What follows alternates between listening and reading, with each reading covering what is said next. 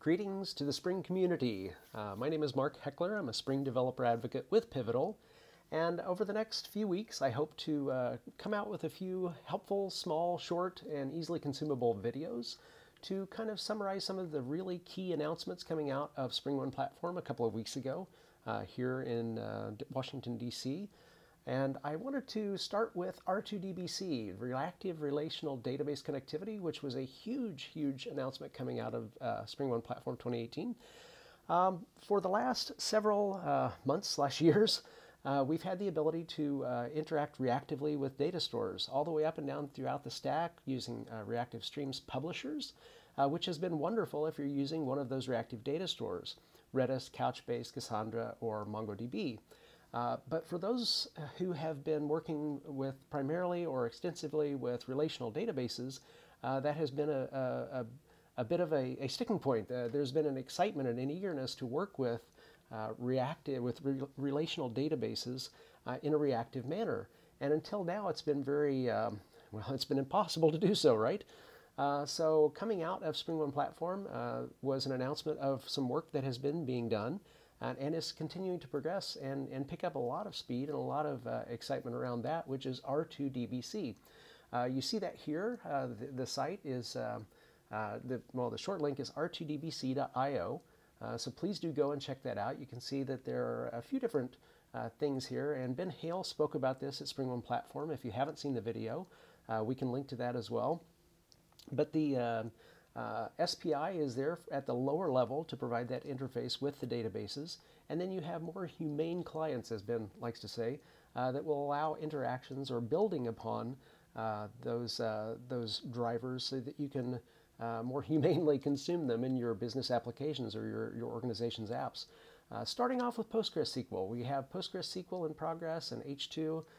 We also have some others that are coming online rather quickly, but Postgres has kind of led the way. So that's kind of out in front with things. And folks have asked, understandably so, how to get started with this. How is the best way to get rolling with R2DBC and to kick the tires? So that's what we're here to do today. So let's kind of get started. I'll do a very simple example, but it's a very, very easy way to get ramped up and started with R2DBC. So as most of our journeys do, it begins with the Spring Initializer. I'm just going to create a Maven project using Java, and I'm going to go on up to 2.1.0.milestone 4 of Spring Boot. I'm going to just change a couple of things here. We're going to create a coffee service because those of you who know me know that I'm all about the coffee, right? I'm going to bring in the reactive web dependency, which brings in Webflux capabilities, Project Reactor, and Netty. And then I'm also going to bring in Lombok, because I'm a lazy developer. I admit it. I don't like to recreate the wheel and do a bunch of boilerplate. So let's go ahead and save that out to, let's see, we'll put that on our desktop, and I'm going to just save that down. We'll go out here to our desktop and open that up. And we'll load that in our IDE. I'm using IntelliJ. Feel free to use what works for your workflow. And I'm going to go to the POM. We need to make a few small changes here. The first thing I do want to point out is, since I'm using a milestone release of boot, I also have access to our snapshot repositories and milestone repositories, and that's important because our R2DBC libraries are still in that phase of things. So that's cool. That gets us started the way we need to be started. I'm also going to add in a couple of dependencies here. The first thing I need to do is add in my Spring Data JDBC dependency, and that gets us some things that I want to bring in. Let's see, 1.0.0. Let's see if I remember this correctly. R2DBC snapshot. That's what it is. There we go. And then I also need to bring in my dependency for R2DBC itself for the Postgres SQL. There we go. And we're going to pull in the latest snapshot, and that sets us up, I think, rather nicely for what we need. So the next thing I'm going to do is just get started writing our app. As with any app, I like to start with my domain. So I'm going to create a coffee class, Very predictable, I know, but how can you argue with coffee, right? So I'm going to create an ID for my coffee class, and then I'm going to also create a name. Very simple. I'm going to annotate this field as non-null, and that allows me to use Lombok to create this data class, and also ask Lombok to provide me a required args constructor. Non-null indicates which args are required, and that's a very simple domain, but that gets us rolling. I'm also going to create or extend our reactive CRUD repository interface as defined in Spring Data. So let's see, repository extends reactive CRUD repository. We're going to be persisting objects of type coffee, of course, with an ID of type long. And then, because this is very early stages, right? We're kind of starting off and off to a running start, admittedly, but we're starting off with our repository support for Postgres through R2DBC. But we need to provide a way to delete all records that isn't quite fully baked into the repository interface at this point. So I'm going to create a query that just says delete, if I can spell that, delete from coffee. Sad, right? You're deleting coffees. Anyway, I'm going to return a mono of type coffee, and we're going to do a delete all by ID. This isn't necessarily that important exactly how we provide that in terms of convention, but this gets the job done. Now, I do need to provide a little bit of configuration because, again, we're starting off with this, and we don't have full repository capabilities kind of brought in entirely at this point, but we have the capabilities to make the connections. So I'm going to create a configuration class here. We'll call this class database config, and let's create some beans, right? So I'm going to create a bean. We're going to start with a Postgres connection factory. We need to probably start with that, right? And I'm going to create a connection factory bean that returns a Postgres SQL connection factory. So return new Postgres SQL connection factory, and I need to use the Postgres SQL connection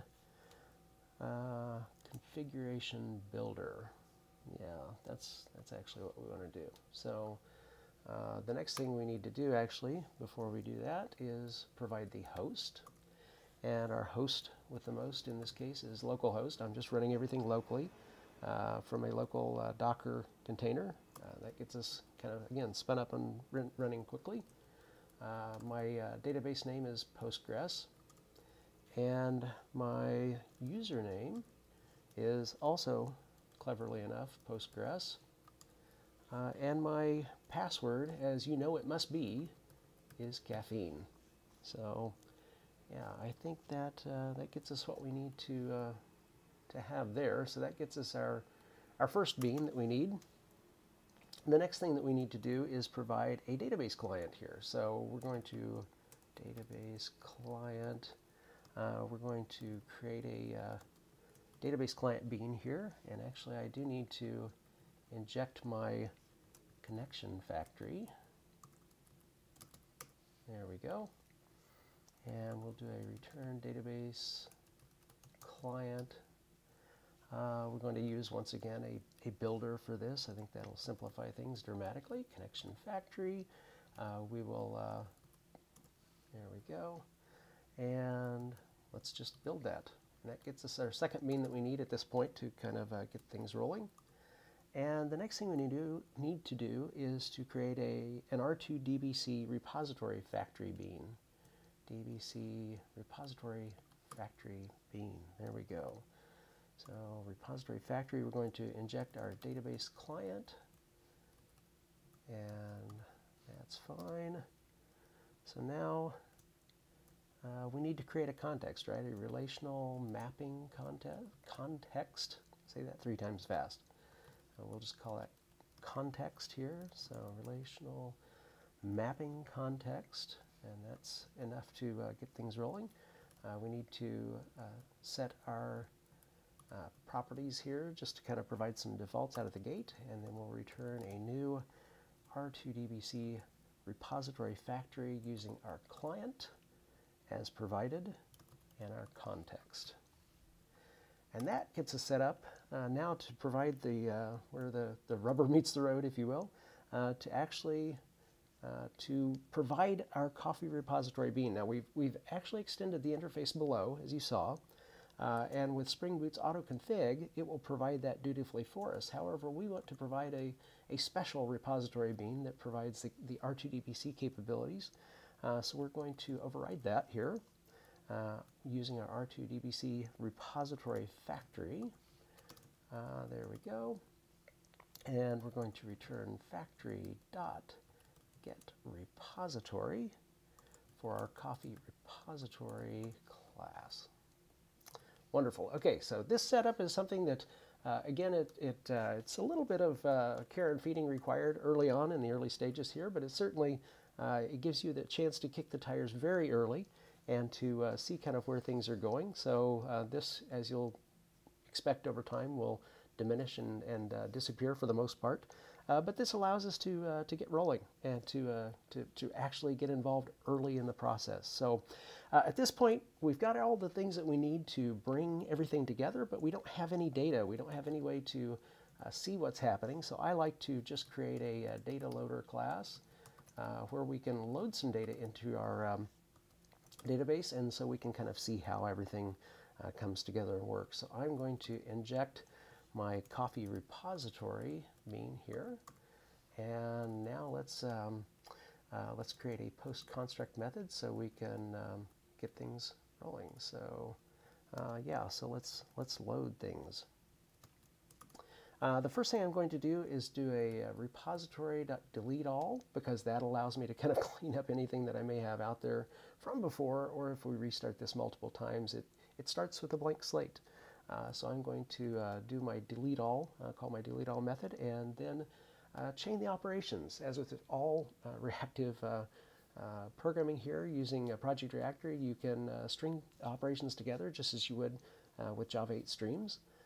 And this allows you, because in an imperative world, you have your statements that you know will execute orderly one by one, so that you know after a statement completes, it will proceed, execution will proceed to the next one. But in reactive programming, you don't know that necessarily the statement above is finished when the next one kicks off. So you need some way to signal that everything's clear upstream and that, that the next operation can continue knowing that everything has completed upstream. Of course, there are many ways to do this. Then many is one of the operations that suits this, fills this bill quite nicely. So it expects a publisher. Once the deleteAll is finished, it expects a publisher to go ahead and proceed. So I'm going to provide that with a flux.just, and we're going to provide some coffee names. Since we're here in San Francisco this morning, I'm going to just plug in a few San Francisco coffee shops that you may walk by on a pleasant stroll through the city. So we have Pete's, of course, and I'm going to plug in Phil's Coffee. Life is not complete without a stop at Phil's. And of course, a favorite that you may know yourself, may frequent yourself, which is Blue Bottle Coffee. There are many more, but this gets us started for now. So I'm going to map those, each of those coffee names, to a new coffee object, and then I'm going to flat map each the outputs of that output of that to my repo to save it, to save each of those values. Now, I already here I'm bringing this in because this is my publisher, right? Flux is a type of publisher. So we've got that in our then many. We're providing the publisher. I'm then going to go ahead and do another then many, so I can, again, chain operations. I'll do a repo.findAll, so we can get a listing of all coffees in our data store, so we can verify that indeed this is exactly what we have, is exactly what we think we have. And then I'm going to subscribe to kick things off. That terminal operator is essential in a reactive Project Reactor driven project, because it starts the process with cold publishers, and I don't want to go too far off the beaten track here, because we can discuss the just operator and things like that. But generally speaking, publishers are cold publishers, so nothing happens until a subscription takes place, until they have somebody subscribing, which is good because a lot of resources aren't just tied up for no good reason with a bunch of publishers doing work when no one's listening, right? So this gets us started. In this we have, hopefully we'll see that we've deleted all of our records with a reactive command through an R2DBC